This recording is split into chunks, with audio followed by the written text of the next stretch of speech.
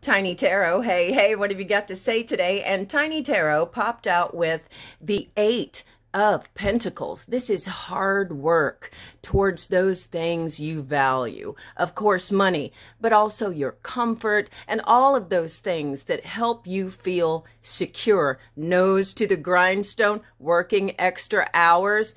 And in this paradigm of cause and effect, we want to go, good for you, that's awesome. But Tiny Tarot says, hold on a minute, please remember why you started the hard work in the first place.